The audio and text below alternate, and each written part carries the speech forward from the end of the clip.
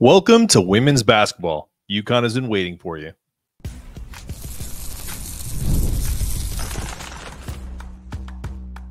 You are Locked On UConn, your daily podcast on the UConn Huskies, part of the Locked On Podcast Network, your team every day.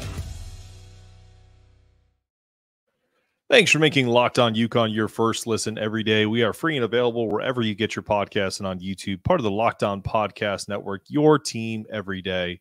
Well, for the better part of 30 years, UConn women's basketball has been celebrating and leading the charge, not just the college game, but the game of women's basketball in general. And the question that I have for the rest of the country is, what took you so long? Why did it take so long for the media to come around on stars, as Colin Cowherd put it the other day on his show? People like Caitlin Clark, even non-UConn players, well before this Caitlin Clark phenomenon started. Candace Parker, who's now an analyst who does NBA coverage. Shamika Holtzclaw. Even going further back, Cheryl Miller, Nancy Lieberman have been some of the best players and minds in the sport for decades. Then you have UConn. This singular, incredible force started many, many years ago, decades ago, who have been supporting in Connecticut its women and watching them climb the mountain for years. There's no primetime slot for this UConn versus Iowa game on Friday without Rebecca Lobo. UConn remembers its point guard that year, Jennifer Rosati, Carol Walters, Nikisha Sales, former all-time leading scorer. Some more household names. Sue Bird, Swin Cash, one of the all-time greats and all-time greatest names of all time. Diana Taurasi, Renee Montgomery, Tina Charles, four-time All-American Maya Moore, Brianna Stewart, and now, of course, Paige Beckers. All led by the greatest coach of all time in the women's game, Geno Auriemma. So what took so long? Did we need someone to shoot deep threes, the Steph Curry of women's basketball, to have that crossover appeal? That's what I've heard some folks say, and I call BS on that, because didn't we just have Sabrina Ionescu from Oregon who is doing similar things to what Caitlin Clark has done? Didn't we just see that? Now she plays for the New York Liberty. Did we need to build up rivalries? Is that the case for this phenomenon, where it was and I'm doing this in quotations, the wholesome Iowa versus the, rough and tumble, bad girl LSU squad or South Carolina? Some of that has some coded language that's not mine. I believe that this rivalry talk is based some in fact. I buy it more because that Rebecca Lobo, Jennifer Rosati, Carol Walters UConn team had to beat the big bad wolf at that time, Tennessee and Pat Summitt and Carol Lawson and those in that group. They weren't stars. They were stars. They were selling out arenas. I'm sure at that time, for what the women's game was drawing, there was a ratings bonanza. I remember watching that game as a kid at 14 years old. I believe it was on ABC.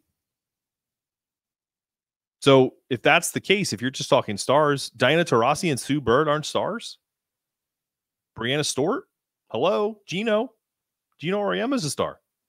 Is it because he's a man and that he is leading women in the sport? I don't buy that either.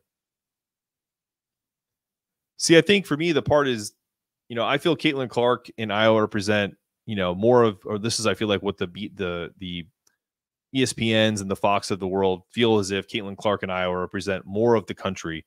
They've made Kim Mulkey to be the villain, Angel Reese to be the villain. It's really just well-produced drama. So kudos to ESPN for that. But it's hard to get behind a team that you feel is invincible. And I think at times, UConn women, for many years, has felt that way. So I think I get that. And with this amazing, with as amazing as Caitlin Clark is in Iowa, there was an opportunity that was missed by major networks to make bigger stars out of the pioneers of this sport. And the frustrating thing I think that all of us have that have been following UConn women's basketball since the early 90s is we're happy that you're here. We're a little annoyed that it took so long to RSVP. So as John McClane says in Die Hard, welcome to the party, pal. Next up, I'll tell you why the history of dominance is going to lead to another title appearance for the UConn women. I'll tell you more about that after this.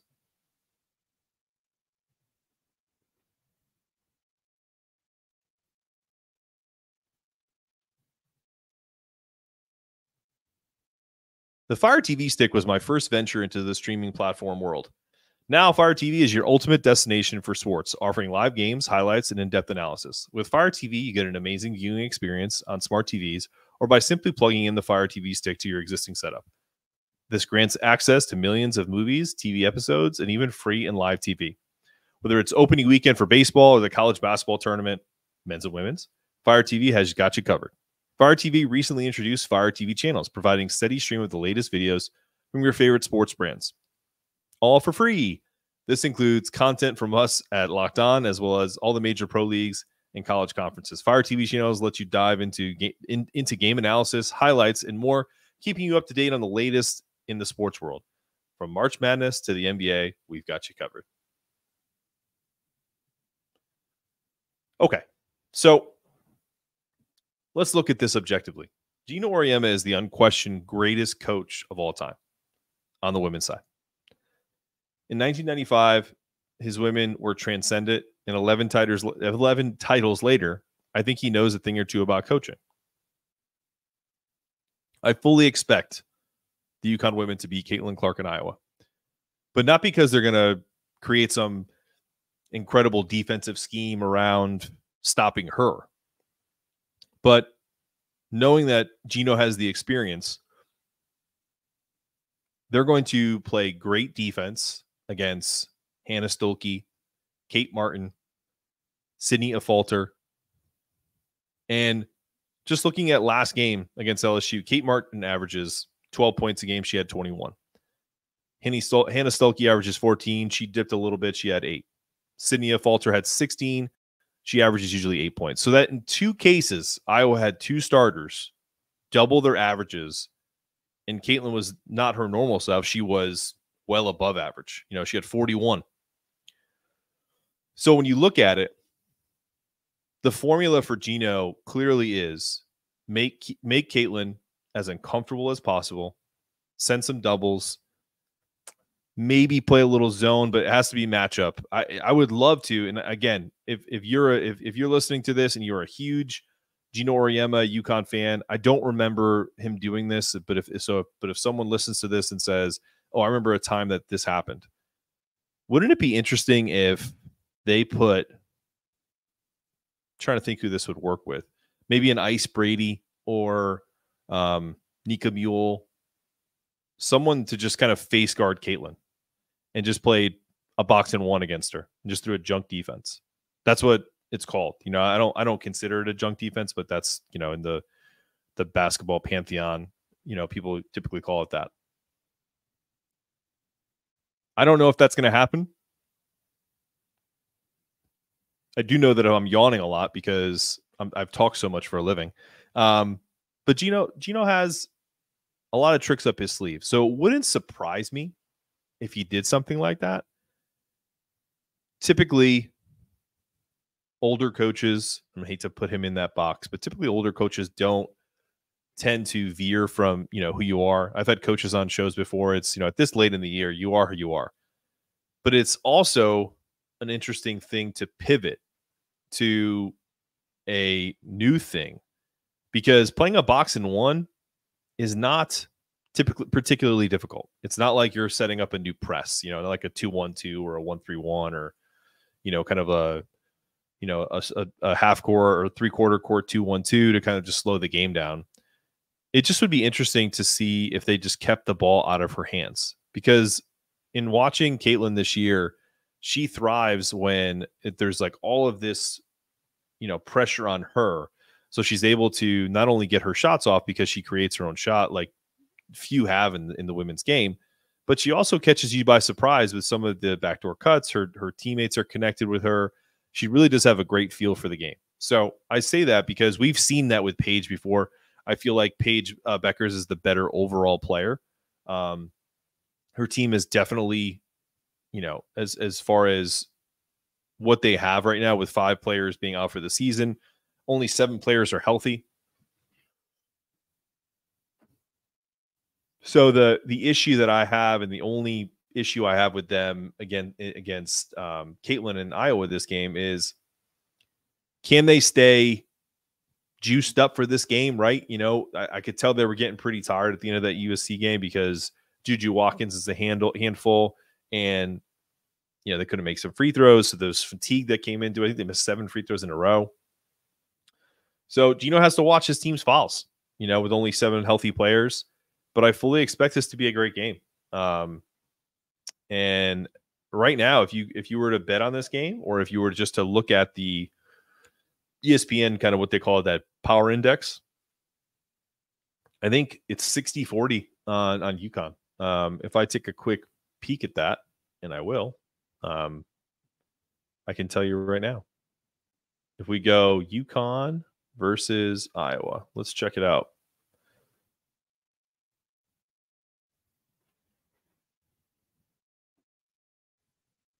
Let's see.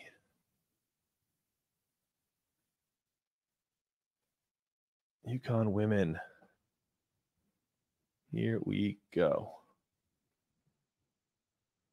Yes, 60.8%. We'll go to the Gamecast. Wish I could share this with you guys so you could see it on YouTube. But trust me on this, if you were to go on it, it's 60 and matchup predictor, ESPN's, according to ESPN Analytics, 60.6% chance for them to win the game outright. Iowa's got a 39.4%. So overall, they feel like UConn has a better team. And I agree. I mean, UConn was 33-5 this year. Iowa was 33-4. They both play in a good conference, Big East and Big Ten. Connecticut's a 2.5-point underdog. So that just means it's basically even because it's neutral site. If this was being played in Gamble, I think UConn's a 4 or 5 point favorite. Iowa, same thing. So neutral site, I think they give it to Iowa because they've, the perception is that Caitlin is the better overall player than Paige, and I don't agree with that. So we'll see. I think again, when it comes down to it, it's gonna be about not Paige versus Caitlin. And trust me, I've had multiple people reach out to me and say this, these teams aren't one team versus the other. That UConn over the years has really kind of found a way with multiple players. And we're going to get into my top 5 UConn women's basketball players of all time in the next segment. But I say that to say that Aaliyah Edwards, Nika Mule, Ashlyn Shade, Ice Brady, they're all going to have to play a big part. Paige is not going to give you, she could give you 40, but I don't think she wants to do that. I don't think she has that. She definitely has it in her, but she is more of a facilitator who also scores. She's more efficient. So I really can see Aaliyah Edwards having a monster game. I think she can own that paint much like Angel Reese did. Get some clutch shooting from Nika Mule and Ashlyn Shade. And I think that could facilitate a media upset. Nobody in the Constitution State would be surprised if UConn beats Iowa. But I feel like we're going to break some executive hearts at ESPN by not having another promo for Caitlin Clark to be in the title game. My parents made a comment that she's in every commercial, and I see it sometimes, but it's amazing. It's kind of like when you buy a car and then you see that same car over and over again, but you didn't notice it every once in a while. Once you watch her play basketball, it's almost as if then after that, every one of her commercials comes on, even on the channels that you don't typically watch. So I see that. So I have nothing against Caitlin Clark. I think she's a phenomenal player. I wish her all the best. I hope she dominates at the next level, but I hope her college career comes to an end on Friday night in Cleveland. and I fully expect UConn to win this game. I'm going to go, let's see what the over-under is, just to get an idea of what they're expecting. 162.5. Wow. Yeah, I could see an 87, 84 UConn win. That's what I'm predicting. So go Huskies. Let's get to the title game and and give yourself a chance to potentially play South Carolina or NC State, another upstart. And let's talk about my top 5 with a few honorable mentions, so up to 9 players who are the top 5 players in women's UConn college basketball history. And we'll talk about that after this.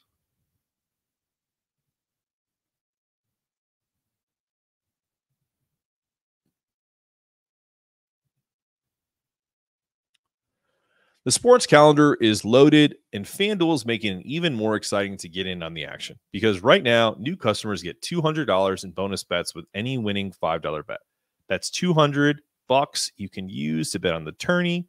Just talked about the spread in the Iowa UConn game, Major League Baseball, NBA, NHL, and so much more. Visit FanDuel.com/lockedon and make your first bet a big win. FanDuel, America's #1 sportsbook. Look for that. Use that promo code. Get some free money. Let me know how you do. All right. So, last segment here. Top 5. Maybe I'll go up to 9 or 10. But let's just do my top 5. And I'm going to go from 5 down. Rebecca Lobo is at 5. Lobo was the first truly great Husky, and on the first truly great team. She was inducted into the National Basketball Hall of Fame. She got her number 50 retired. She was the best player on Connecticut's first championship team, as I mentioned. She took hhome Player of the Year and Most Valuable Player honors in the Final Four. She also averaged 17 points and a double-double for her career, helping her to be the all-time leading rebounding list to go along with second in blocks. She may not have the multiple championships under her belt, but she is so much more than I think people realize. I think she put a face to we talk about stars, right? Who are the stars of women's college basketball? She was our first star by far. And I have an honorable mention on my list of Jennifer Rosati, who was her point guard on that team as well. But those two in particular, but Rebecca was because she was Carol Walters was the center, so she was technically the power forward. But as you can see, I mean, she's still a big voice in college basketball. She's on ESPN as an analyst. She does color. She's not a play-by-play analyst, but she's the color analyst on most of the big games. I'm sure she'll be on that Iowa UConn call, which I love. So her impact isn't just on the court; it's off the court as well. Number 4, Tina Charles. She is at the height 6'5". She could do everything that the Husky needed for her to do, and so much more. She's a number 4 all-time scoring leader, number 5 in all-time blocks, and the all-time leading rebounder in UConn women's basketball history. When you add on 2 Player of the Year awards and a Final Four Most Valuable Player award, it helps kind of give some perspective on how incredible her career really was at Connecticut. When you pair that with she was the number 2 selection in the WNBA draft. She was a 2010 NCAA championship. Pardon me. She helped UConn win 2 consecutive national championships, and on top of that, Charles predicted the 2010 NCAA championship victory in 2009. So she was. Let's to flip it to the men's side. That's like as if Alex Karaman came out and said, hey, so we just won in 2023, but we're going to win it again in 2024. So she backed up a little bit of her smack talk. She broke Rebecca Lobo's all-time rebounding record. So rightfully so, she should be in that top 5 category easily. These three, and I honestly could put all of these 3 in different categories. But some people are going to not agree with this. But Diana Taurasi is my third. I think she's as close to the greatest of all time as you can get, but that's how good UConn basketball has been, that I feel like there's 2 players that are better, and I'm sure you guys know who they are. But 3 championships in the final 3 years at Storrs. She was a role player in the 2001 Final Four team. They lost everybody, and then she came back and was essentially the dominating force on the last 2 championships she won. She made that team her own, winning Player of the Year and Most Valuable Player in the Final Four twice, bringing home rings there. On top of these accolades, she ranks 9th all time in points. As you know, she wasn't the prolific scorer that some of us are kind of clamoring for, but she was number 2 in assists, making it hard to really argue against her being either 1, 2, or 3 in really any ranking. So this is the one where I think some people are going to differ from me. I have Breanna Stewart number 2. It's tough to make any sort of argument against Breanna Stewart being the best player in UConn history, other than her teams were so good. She's the most, let's put it this way, she's the most accomplished player in NCAA basketball history, men's or women's. She won 4 championships. She is the most outstanding player of that Final Four during the championship run. The next 3 years, she collected every accolade possible. Three straight rings again, so 4 titles, 3 players of the years, 3 most outstanding players of the years. She was the best player on all 4 championship teams, which is incredible. And it just really kind of puts her in a place. She's the 2nd all-time leading scorer, 1st in shot blocks. This is a coin flip for me. She's a clear number 1 for a lot of people. I think I don't even put her at 2. She's 1B. My 1A is Maya Moore. So she was the number 1 overall pick in 2011, and she took home 2 NCAA titles. So she has 2 less titles than Breanna Stewart. But she's a 4-time All-American. She's one of the most decorated guards in UConn history. And I guess I'm more guard centric. So I think maybe the fact that Stewie wasn't a guard per se, I lean towards Maya. But you could go either way with them.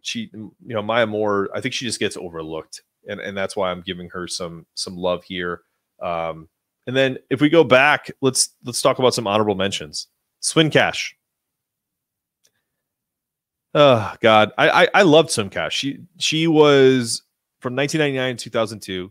She collected 2 national championships, including an undefeated season in 2002. Cash's career is, I feel like it's underrated and understated, but she brought teams. She was on teams that included Sue Bird and Diana Taurasi. So I feel like some of her legendary performances, like in the national championship game in 2002, where she had 20 and 13, really helped define who she was in her career, but also kind of underscores her role, because there were stars that were a little bit bigger than her in that light. And I mentioned her, Sue Bird. She may not be in my top 5, but she's definitely in my top 10. She was the understudy to Shea Ralph, who, God, that's another great name, on the 2000 championship year as a sophomore. Quickly found herself taking the reins in the final 2 years as a Husky. She helped the UConn to a 32-3 record in her junior season. Losing the Final Four is something she didn't do again in her career. She was the number 6 all-time in UConn history in assists. And even more impressive when you realize she just played 8 games her freshman year. So her last 3 years at UConn were incredible. I already mentioned Jen Rosati. She's a big part in this UConn basketball history. She took it to the next level with Rebecca Lobo. She got, in terms of national recognition, she's a homegrown star. I don't know if she still lives in New Fairfield, Connecticut, but that's where she was from. Again, that's more of a, she was a great player, but she also played such a bigger part in putting UConn women's basketball on the map, and we appreciate her contributions. And then the last one for me that I want to mention, because I feel like she got the raw end of the deal for something that really wasn't her idea. Nikisha Sales. She still holds the record for most points scored in a single game at UConn with 46. She did that against Stanford in the 97-98 season. But if you guys remember, she scored 27 points the day during and then the next, I feel it was in the same game, she tore her Achilles. But so really the crux of it is she was a point away from breaking the all-time scoring record at UConn. So she was home one day. She got a call from Geno Auriemma, and there was some controversy about her breaking the record because coach told her, hey, the university and the program really want this for you as a sign of gratitude. This is a quote. Coach told me university and the program really wanted this for me as a sign of gratitude for what I've been done. And she added, so when they put it that way, I was more than willing to do it. So she did ask her mom, and her mom told her, no, you're fine without the record. So just to goes to show you when has something to do with controversy or anything that has anything to do with breaking a record or recognition, ask your moms first. They usually know the right thing to do. But she did go along with Geno, and I guess Geno called her the Villanova coach.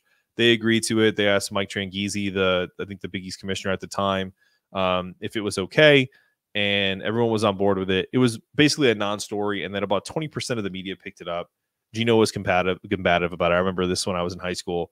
So, it ended up being a non-story, and I feel like she gets a lot of crap for it, and in silly circles at that time. But anyway, she's on my honorable mention list for a top 10 player in UConn women's history. So finally, Locked On has launched the first ever national sports 24/7 streaming channel on YouTube, and now it's also available on Amazon Fire TV and the free Fire TV channels app. Locked On Sports Today is here for you 24/7, covering the top sports stories of the day with local experts of Locked On, plus our national shows covering every league.